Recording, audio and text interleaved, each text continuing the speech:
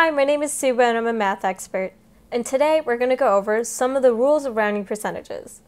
And it might seem a little bit complicated, but it's just the same as any other kind of rounding.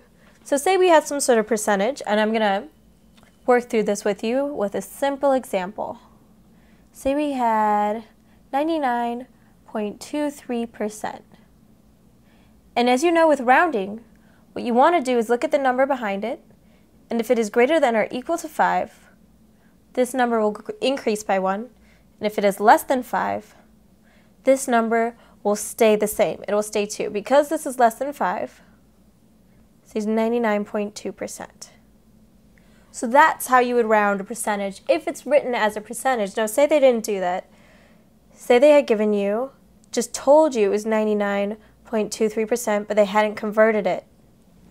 What you want to do is simply convert it into the percentage and then follow the steps above by multiplying that by 100. 99.23%, and then you round from there. And that's quickly how to do round percentages. My name is Subhah Agarwal, and thank you for taking an interest in math.